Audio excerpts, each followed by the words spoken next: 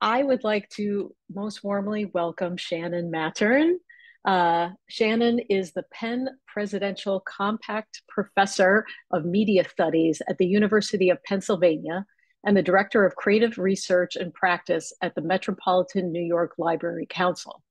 From 2004 to 2022, she served in the Department of Anthropology and the School of Media Studies at the New School in New York. Her writing and teaching focus on media architectures and information infrastructures. She's written books about libraries, maps, and urban intelligence, and she contributes a column about urban data and mediated spaces to Places Journal, which I strongly recommend people checking out. She'll be the 2025 Klug or Cluj, I'm not sure how to say that, chair in modern culture at the Library of Congress. You can find her at wordsandspace.net. Shannon, thank you so much for joining us. I will hand it to you. Great. So just because I changed my setup, I'm assuming hopefully you can hear me correctly. You can see and hear everything okay? All right, great. Much more clear. Thank you. Great. So we just did a little switcheroo. I moved to a different floor of my house to be closer to a stronger internet signal. So hopefully this will eliminate any glitches. So hi, everybody. It's nice to be kind of virtually back at the new school. As Melanie said, I was there for about 19 years. Still am in New York often, but I'm joining you from Philadelphia today. So I will share my screen and get started. All right. Okay, Melanie, could you just let me know, is this appearing at full screen? Can you see the slides? I can, yes. Okay, great. Okay, so I am going to try to go through this quickly. I packed probably too much into this. But the theme for or the purpose of the Cloud Salon, I was told by Shin, is to think about a creative process, or where do people get ideas for projects? So the question I frequently ask, and I talk about in my methods classes, is where do ideas come from? I had a kind of a heterogeneous background. My mom was a special education teacher, dealing a lot with neurodiversity. My dad had a hardware store with his brothers and is a cabinet maker. I was a chemistry major and then switched to an English major and then did a PhD in art history and media studies. So the breadth of different fields, the fact that we're dealing with neurodivergence, with craft, with making in various formats, and both scientific and humanities and social scientific methodologies really has informed my understanding of where research ideas come from, where ideas come from in general. And I translated a couple of those kind of more personal autobiographical things into articles I've written over the past couple of years. On the left, you see a piece that I wrote trying to make sense of like my upbringing in a hardware store and how that craft knowledge really informed the way I think, in a piece I wrote on the left called Community Plumbing, about the history of the hardware store as a really important social infrastructure. And in the right, I wrote a piece about dementia care. My mom, as I said, was a special education teacher for about 40 years. She also, unfortunately, has Alzheimer's now. So just seeing her own trajectory of dealing with different types of neurodivergence, both working with people with neurodivergence and my family dealing with her own neurodivergence right now, and how we design a world and spaces and infrastructures to really better support people with neurodivergence and memory issues. So these two pieces came out of my own personal autobiographical ways of intersecting with my own research interests.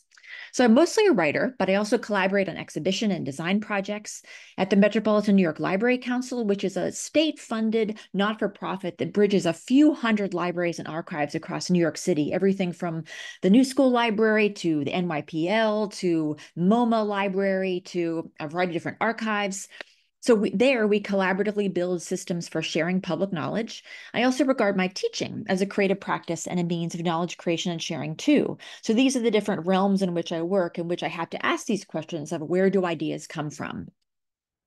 My creative process typically begins by looking for portals, doors or interfaces or facades to civic and socio-technical systems. So a little kind of illustration of that. So how do I find a small thing to think with that allows me to open up into understanding a larger, often really complicated, and sometimes productively and beautifully messy system? So I'll start with I'll do a couple different units here, a couple different chapters. So the first thing I often look at is urban interfaces. I wrote a piece about, or actually almost exactly 10 years ago now, called Interfacing Urban Intelligence. This was around the start of my interest in smart cities and kind of urban technology. So I wanted to think about all the different, very capacious, creative ways we could think about giving interfaces, both to city managers and administrators, and to just everyday members of the public to understand all the different ways, the systems that allow their cities to operate and the different forms of intelligence that are present there.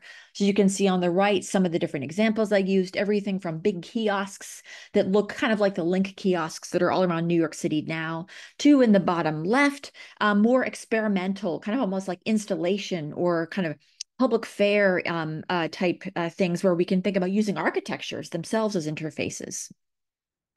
That then manifested or morphed into another piece I wrote a year later called about the history of the urban dashboard. Dashboards are everywhere. We have dashboards to look at for even like My New School in a way, which many of you are familiar with, is a dashboard that allows you to access any types of, your grades, your registration, bursar, payment issues, all types of things. So this piece looked at how do we, the history of the dashboard, everything from its use in kind of horse-drawn carriages to early cars to cockpits to NASA mission control, as you can see on the left, to its use in various urban contexts to help us have a way of interfacing with all the different data-driven systems that make a city operate. These again are just some historical examples. And on the left here, you can see from Patrick Geddes proposed using a museum itself as kind of like a dashboard in architectural form. Each floor represents a different way of interfacing with or understanding a layers of operation of a city. The top right, we see a war room, which is often used in kind of military strategy. The bottom right, we see Cybersyn, which is kind of like the military control center for the country of Chile. So just historical examples of dashboards. A couple of more examples. You can see the Bloomberg terminal, the top left, CityStat, which runs the system that actually Mayor Eric Adams played a role in helping to cultivate CityStat as the statistically driven system for driving the NYPD in New York City. To various kind of, lots of cities have dashboards like the one in the bottom left. So again, just more examples of interfaces to these larger, really complicated systems. I also was very interested in down. This is just a personal interest I've had for many years. I'm not sure how many of you interact with these anymore because they don't really exist in many train stations anymore. But up until about 4 or 5 years ago, several stations across the Northeastern Corridor on Amtrak had these really fantastic split flap boards. Now there are some companies who make boutique versions of them, and you'll find them in shops and restaurants and coffee shops, etc. But they were an integral part of our urban transportation infrastructures until relatively recently. There's a lot they can do that they're really good at. The big glaring LCD screens don't do very well. So I wrote about the history of this technology, what's gained and lost by supplanting them with new kind of purely digital interfaces, and how there's been a kind of resurgence in the use of this technology by a lot of artists and designers. One of the most recent pieces I published was also about the use of a big screen. If you've been to Times Square, an area I try to avoid at all costs because it's not very pleasant to inhabit, but you'll see that there are screens all over the place, including one of the earliest screens, the Spectacolor board, which was run by an artist named Jane Dixon. She was trained as an art. I forget what her actual training was, but she was the first person to run the Spectacolor board. Happened to be an artist, commissioned a lot of her artist friends like Jenny Holzer and other folks to produce public art on this Spectacolor board. Karma Gallery, for whom I've written a few times. It's a gallery that has some outposts in Los Angeles, the East Village. They asked me to write a catalog essay about her work for a new retrospective. So I looked at how her work with a Spectacolor board translated into her way of thinking about painting, her work with tile and mosaics. So just her engagement with texture and the granularity of different substrates, how these are all interfaces to her experience of the city and our experience of the city as people who engage with her work.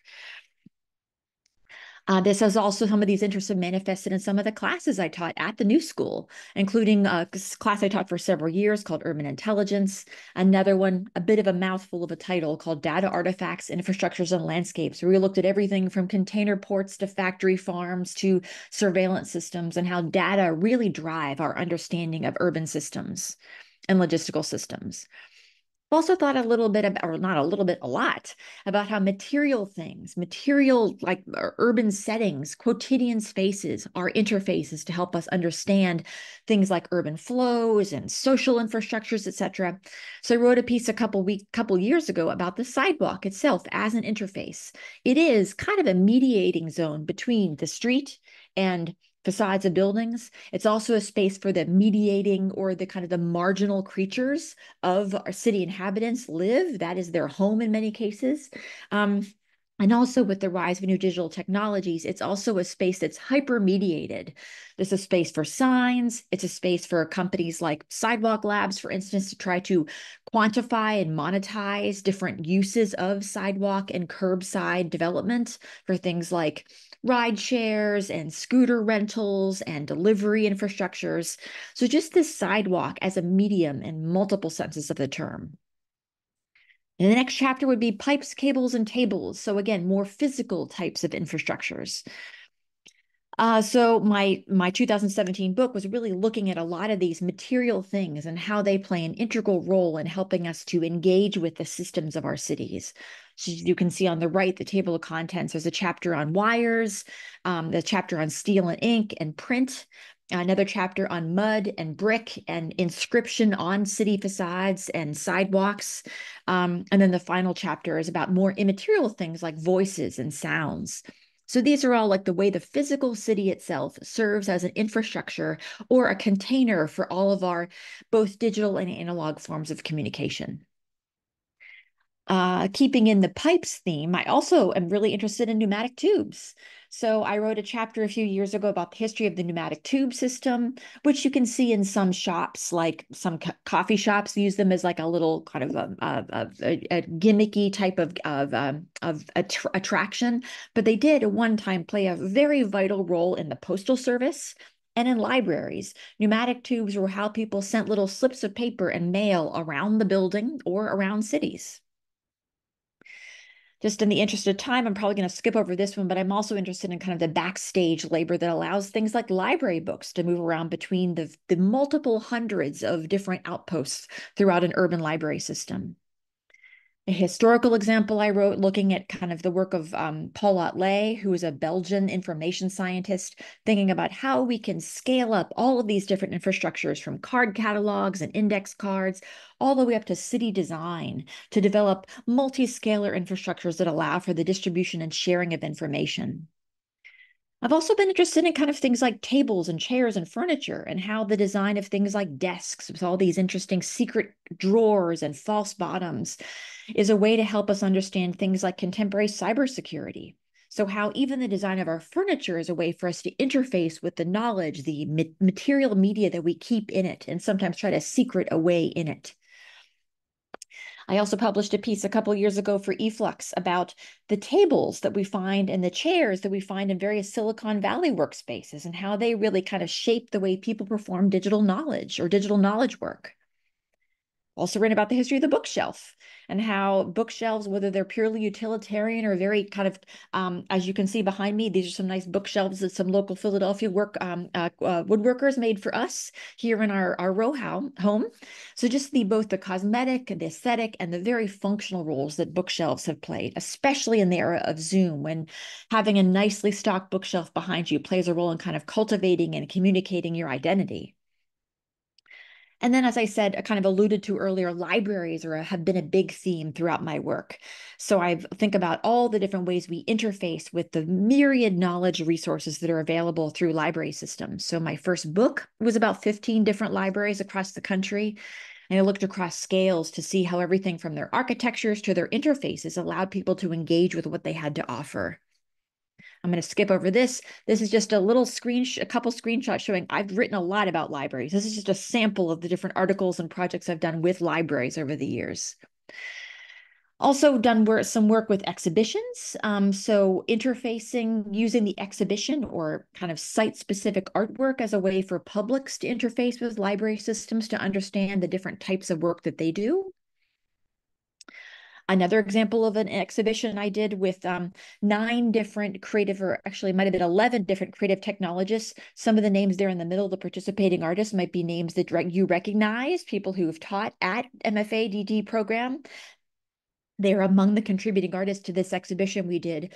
We wanted to use public art in the public libraries as a way for patrons of multiple generations to think about digital privacy in new and more capacious and creative ways. So just a few other boundary objects or kind of things to think with and emblematic sites that I have written about to help us think about as portals to or interfaces into situated informational geographies. Obviously, the split flap is one example of one of those emblematic and really charismatic objects. I also, throughout the pandemic gave us a lot of objects or things to think with. I wrote a piece for Art in America about Andrew Cuomo's slide decks and how he kind of developed certainly a public persona because of the way he and his team designed their slide decks, excuse me. I also heard about plexiglass, the ubiquity of plexiglass as a clear interface that really kind of communicated our relationship to public health and one another throughout the pandemic. And then I think this is one of the final examples I'll show. One of the most recent pieces I published in May was about the cardboard box itself as an interface to understanding larger logistical networks. Especially during the pandemic, cardboard boxes that came to our door were often our interface to the outside world, our interface to global commerce, our interface to having things delivered to us that we would at one time have gone out to get ourselves. So I'm looking at all the different ways the cardboard box is an interface to these bigger systems and how we can kind of read the box itself, the graphic design on it, as a symbol of its identity, of the different terrains it's passed through, all the different labels and codes that things that we find on cardboard boxes.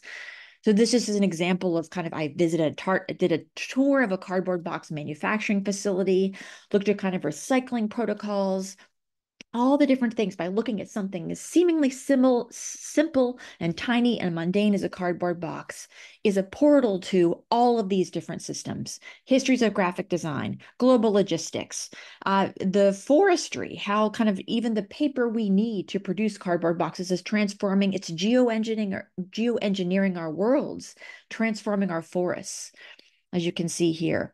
And simple cardboard box being reused as homes, as domiciles for some people, as substrates for kind of political messaging.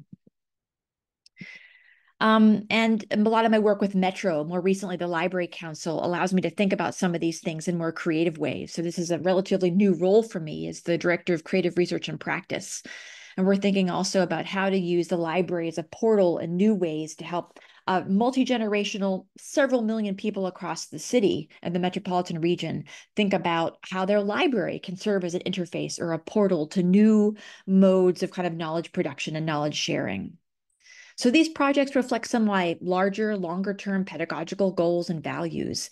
The things I study are, in a sense, not only kind of technical and social infrastructures, but they're also ethical and ideological. They kind of reflect my own commitment to public knowledge and public sharing in the commons.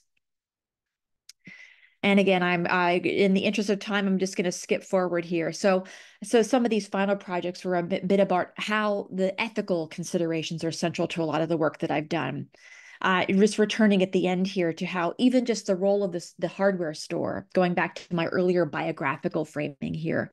So this being a way, this is kind of an interface for us. So it's a portal for us to think about a world that we can make and repair and shape ourselves. And one thing, if any of you are familiar with Crest Hardware in Brooklyn, which had its very last day of operation after 62 years as a family-run shop, it closed just last week. It had its last day. So what is lost when we lose these kind of portals to a world of our own making? So this is my kind of leading into my prompt for you. So this is a piece I wrote back in 2013 where I'm encouraging us to think about how to design worlds that allow us to understand their methods of operation, their operational logics, and to help us figure out how we can fix them, repair them, and shape them in ways that actually serve us and our values. So this is a paragraph I'm going to read from the piece called Infrastructural Tourism. We might explore whether there are ways to account for infrastructural units and operations that don't easily translate into more conventional or visual graph forms. In one of his last books, the planner Kevin Lynch suggested that the landscape, through graceful land management, might open itself up to scrutiny and accounting. Planners might ensure that the inner workings of various functional elements are there to be seen if one is interested. More specifically, Lynch envisions guidebooks to the sewer system with instructions on how to read the season and the time of day by watching the flow. Signs, obscure marks, and traces of activity, listening devices, diagrams, remote sensors, magnifying glasses, slow motion films, periscopes, peepholes, all of these things that we, and especially you as designers, could potentially design or contribute to the public realm to help people better understand how their city operates, how their world hangs together, and what role they have in shaping it and helping to keep it in a state of good repair. So this is my prompt to you. So I'm encouraging you to, over the course of the next week, to imagine an experimental or speculative interface in analog or digital or hybrid form that would allow a particular community, perhaps especially one that's communities that are conventionally marginalized, to engage with and appreciate the nuances of, rather than merely to track or to surveil, some urban system or process that typically escapes people's notice and interest. Things like where your waste goes, or how care happens, or how, I don't know, things that we don't typically think about that actually are essential to the operation of a city. So, how might you design a speculative and experimental interface that helps us to understand these things better? But also to think about how to do it in a responsible, ethical way so that it's creative, critical, and encourages non-extractive methods of observation. It's not just about watching and tracking people, but actually doing some thinking more critically about what our observation, what the politics of our observation are.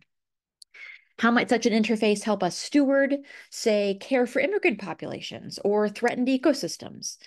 So what I'm asking you to do, and what you can work on with your various kind of breakout session instructors, is to submit an annotated diagram outlining your interface's features and functions. So I think I'll stop there. That was totally a whirlwind, but I am happy we have time for discussion afterwards. So I'm happy to kind of unpack any of these examples and answer any questions you might have. So I'll stop sharing. Yep, I have the first question. This is Mawa. Go for it, Mawa. Okay, how do you approach teaching complex subjects like media infrastructure to students with diverse academic backgrounds? And thanks so much for the presentation. That was great. Okay, thanks, Mawa. I think this whole idea of like portals and interfaces is really helpful. For example, when I taught my class on media artifacts, infrastructures, and landscapes, I feel like the artifacts component is like the smallest scale, and that offered a really accessible port of entry for students coming from multiple backgrounds. I will say that in my 19 years at the new school, I typically had students from 10 to 15 different disciplines in the classroom together. That's kind of what I became known for, I think, is having really interdisciplinary classes. Lots of design and technology students, architecture, urban design students, and students from the humanities and social sciences. And they came to my classes in part because they knew that's what they were getting and they wanted that interdisciplinarity. And I think starting with the artifacts level or having students choose an interface, something that is seemingly small and contained, then allows them to use that as a portal to explode out and to explore larger systems. So to understand things like urban infrastructures, for instance, I might have a student might choose to analyze the history of the mailbox or the mail truck or a specific post office. Or if somebody wants to understand transportation infrastructures, I've had students who have studied things like the link kiosks around the city. So something seemingly small and contained, then when you actually do the research on it to understand its histories through which it was generated, the different kind of city agencies and corporations that are in partnership producing this thing, the problems it's supposed to solve, and then the new problems it accidentally creates in trying to solve those other problems. This allows you to understand the complexity of those systems. So I always have an assignment in all of my classes. For example, the infrastructures, the artifacts class, every student chose an artifact and we made like a glossary of artifacts. In my maps classes, every student chooses one map, and that single map allows us to do this kind of explosive understanding of how different systems converge on this one seemingly tiny thing. So I think that having That small starter point. I used the term boundary objects in my talk, but I didn't get time to go into it. This is a term by a science and technology studies scholar named Susan Lee Starr. And a boundary object is a thing that is kind of like people from multiple fields, practices, disciplines can rally around. Everybody has some sense of familiarity with it, and it gives everybody a common ground to then have an interdisciplinary discussion around it. So something like a mailbox, a map, a kiosk, an interface, a plexiglass barrier between you and the bank teller. These are all things we all have seen and have some sense of familiarity with. We all think about them in different ways, though. But having that boundary between us, that object that kind of is an interface between us for a discussion, that then gives us a chance to have these more expansive discussions. So I hope that helps. Yes, thank you. Great. Jonathan, I think you had a question. So you said you started in chemistry and then moved to English, and then you finished with art history and media studies, I believe. Um, Pretty close. how Yep. do you think how do you think these various fields relate to and have informed your approach to urban interfaces?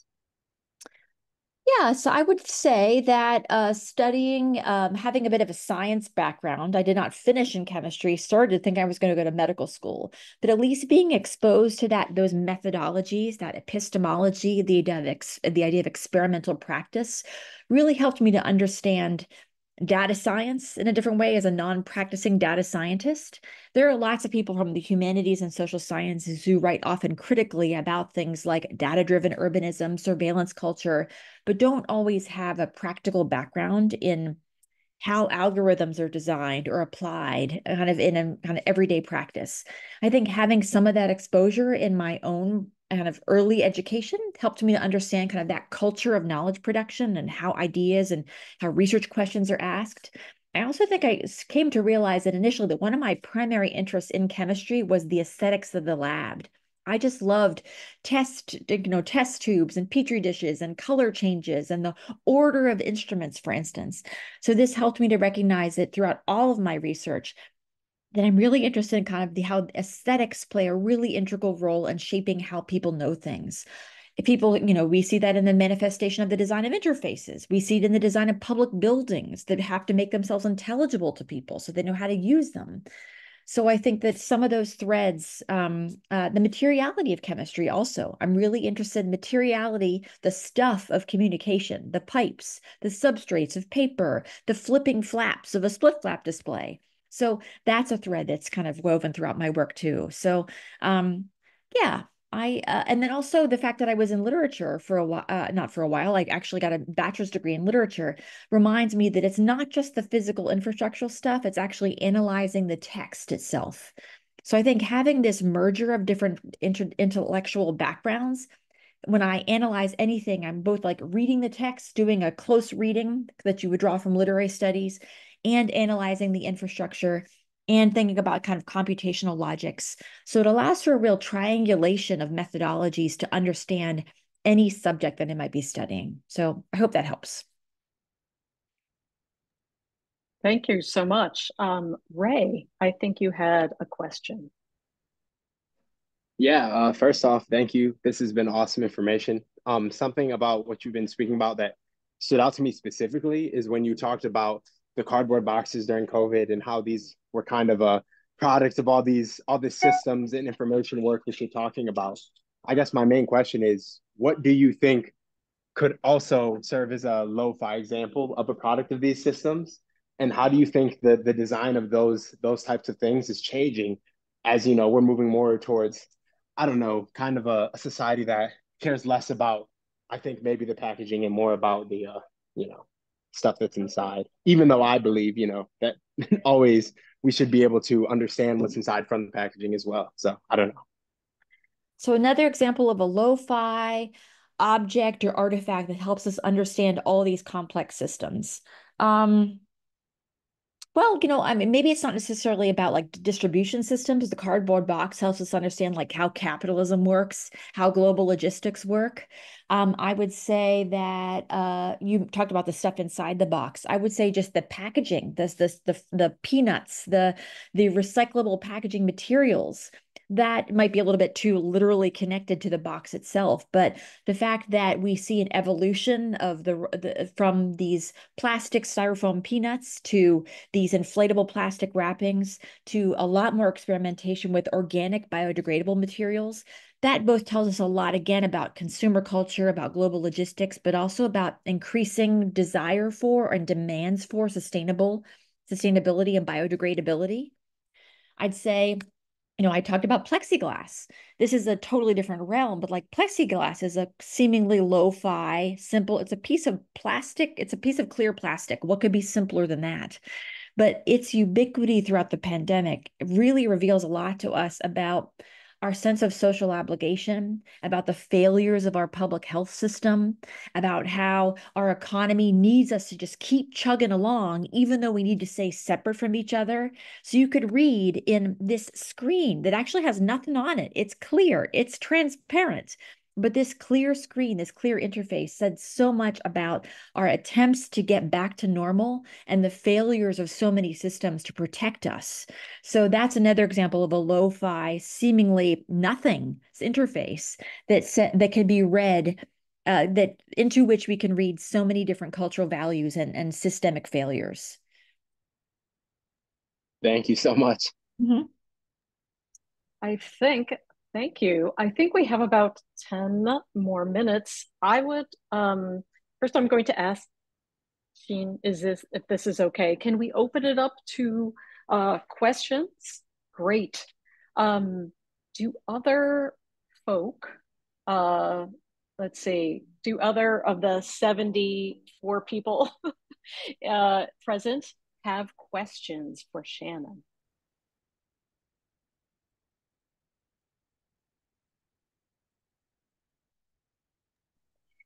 I do, but I'm going to wait maybe a couple more seconds. I actually had a quick second question, Yes. kind of a follow-up. Nice. Go, Ray. So you're talking about like the plexiglass and the cardboard box examples as more so kind of more, what's the word, metaphorical I guess products of this, of basically just society as we're discussing it. My question can also, I guess, be tailored kind of towards the fact that marginalized groups get less access to like things, for instance, like if we're talking about like screen design to show off a specific way to, categorize this or organize this, marginalized groups are receiving less of that, just based on the fact that they receive less technology, less more up-to-date technology. How do you think we can go about correcting that in the industry? Sorry if my question's a little rushed. No, that's great. I mean, this is why I feel like, and again, I tend to do this. I pack too much in, thinking like 20 minutes is much shorter than I remembered. But this is why I love working with libraries. I mean, it's not the sexiest topic. I have taught various kind of libraries and archives classes throughout my 20 years at the New School, and I often had a lot of design and technology students in those classes who, through the process of working together this semester, really thought they wanted to work with libraries, with public knowledge infrastructures. Yeah, you're not going to make as much money as you would if you went to work at Google or some startup. But the ethics of the work that you're doing, the fact that you are explicitly there to serve all demographics of a population, especially the folks who do not have access to things through any other means, that was really appealing to a lot of students. So this is something that like librarians and technologists working with librarians have to think about often, is how do you make the digital resources that people might otherwise know are available? How do you allow people to get online who don't have internet access? I think it's still close to 40% of the people in New York City do not have access to high-speed internet outside of school or work. So when they go home, this is why during the pandemic, you see people sitting on the stoop outside a library or parking in the parking lot of the McDonald's to get access to the internet they need to do their work and to go to school. So this is where I feel like librarians are really good at thinking about the media mix that's necessary to reach people who might have visual impairments, various disabilities, might be homeless, might come from socioeconomically disadvantaged families and communities. And there they really think about like, if we want to help a homeless population, for instance, or a population struggling with mental illness, maybe an app isn't the best way to do that because not all of them are going to have smartphones. Maybe instead like zines or little publications, print publications. So this is something that I think, again, librarians and other folks interested in like community engagement really think about what media formats are actually going to reach and have the most impact for the communities you're trying to reach. It's not always a digital interface, not always something like in the metaverse or an app of some sort, because some people just do not have access to the technology to avail themselves of those resources. So this is again why I love working with librarians, because they're always attuned to the recognition that they're working across generations, across socioeconomic strata, across different degrees of access and privilege, and the opposite of those. Okay. Thank you so much. There is another question from Giovanna in the chat. Giovanna, would you like to read your question out loud?